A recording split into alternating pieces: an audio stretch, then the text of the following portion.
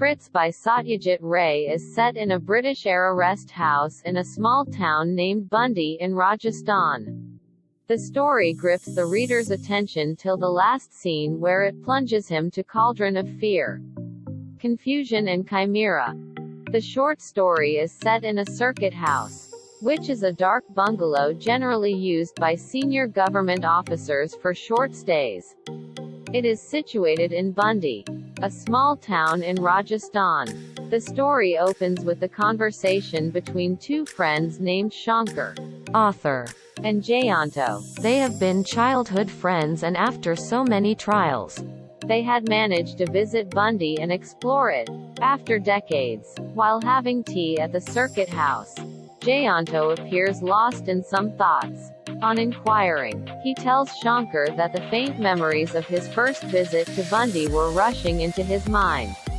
Though initially, Shankar was puzzled with Jayanto's keen interest in visiting Bundi, when visitors normally would prefer to visit places like Udaipur, Jaipur or Chittor in Rajasthan. Though on a personal level, he had no objections to visiting Bundi after having read Tagore's poem, The Fort of Bundi, for he felt familiar with the name of the place and felt excited about the prospect of actually seeing the fort. It was only during their journey by train to Bundi that Shankar got to know the reason behind Jayanto's inclination towards visiting Bundi over other places. Jayanto's father, Animesh Dasgupta, used to work in the archaeological department, hence his work brought him to Rajasthan numerous times, for its repositories of India's ancient monuments.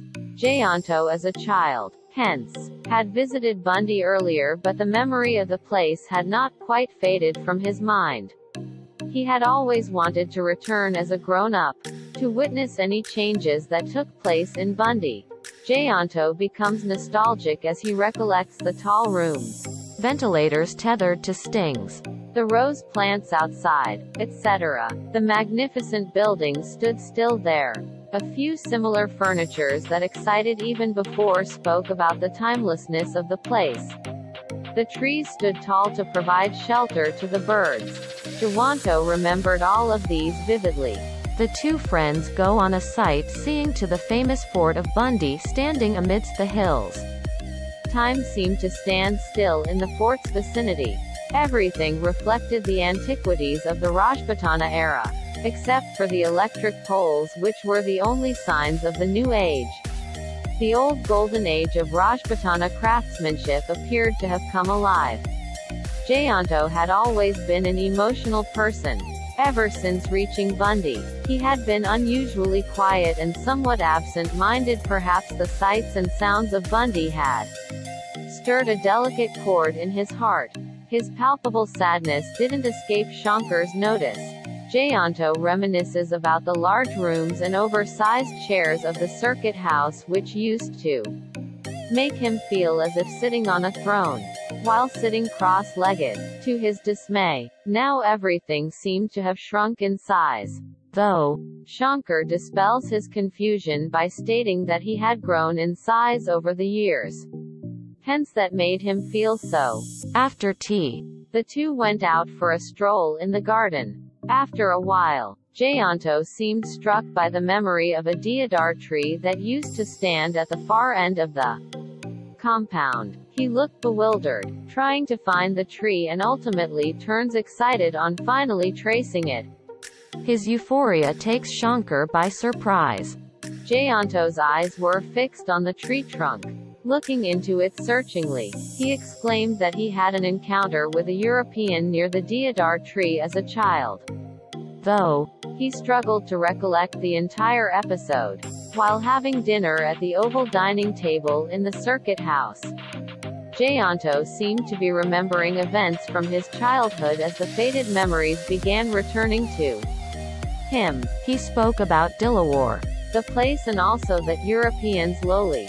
He recalled the whole episode about his doll.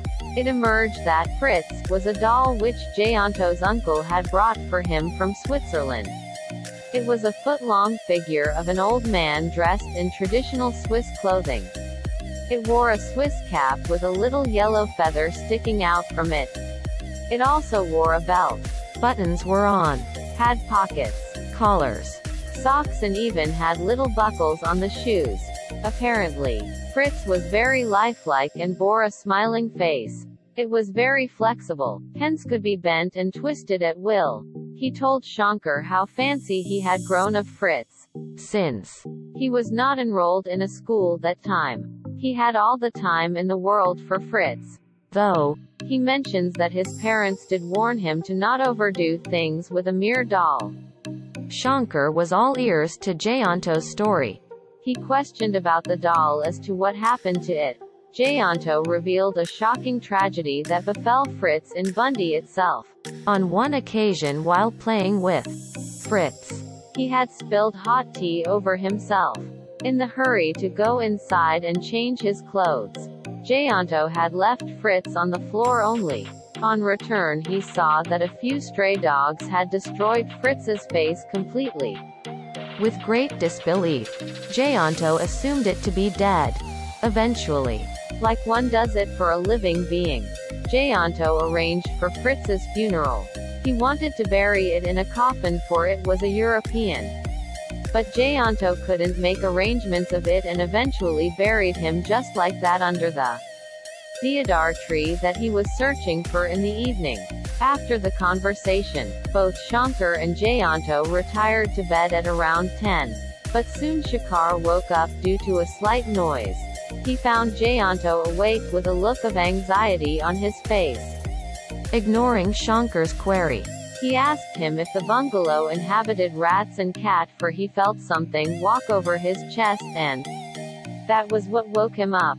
He said that it was the second time that he woke up from sleep. Earlier he woke up after hearing an unusual shuffling sound from near the window. At this, Shankar looked around the room in search of the nocturnal intruder, but all in vain. Suddenly Jayanto shouted out of fear and showed Shankar the tiny, brown circular marks on his quilt. Shankar felt Janato's anxiety and tried to soothe him with some reassuring words. After some coaxing, Shankar fell asleep. Next morning though, Shankar could notice that Jayanto had troubled night with no proper sleep.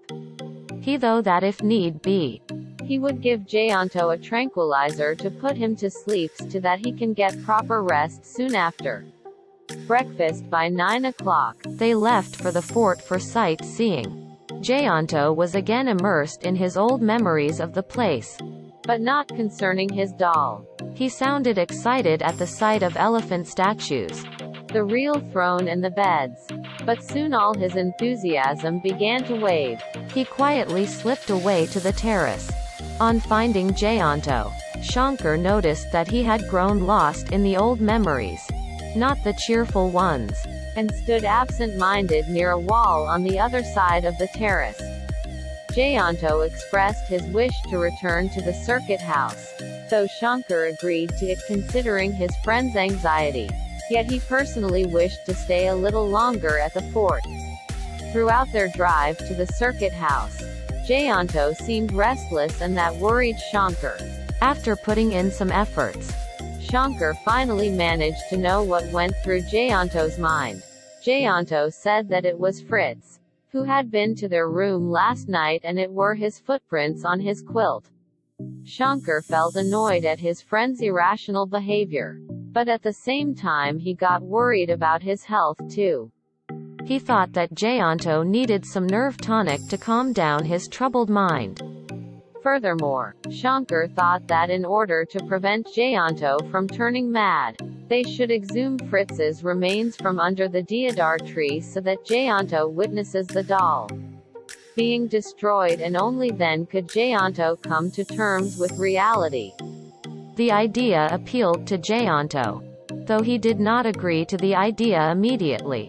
He went for a bath, had little food during lunch hour, and then they decided to relax in the veranda. There was something eerie about the silence that afternoon. At about 3 in the afternoon, they noticed the gardener. On Jayanto's initiative, Shankar went forward to strike a deal with gardener. with an amount of rupees 5 in order to dig around the spot at the far-off deodar tree. Jayanto pointed at the ground about a yard from the tree trunk. He told the gardener to dig deep at least 8 inches deep. Shankar shared a light moment with the gardener, but Jayanto sweated even in the month of October. He stared at the ground without even blinking for once. Suddenly, he made a strong sound. With a trembling hand and a fearful voice, Jayanto pointed out at something under the soil. The gardener lost grip of the spade and Shankar too gaped in horror. Amazement and disbelief. They gaped at a 12-inch long, pure white, perfect little human skeleton lying flat on its back, covered in dust, disturbing as the sight was. The story ends on a mysterious, questioning tone if Fritz had always longed for Jayanto's company.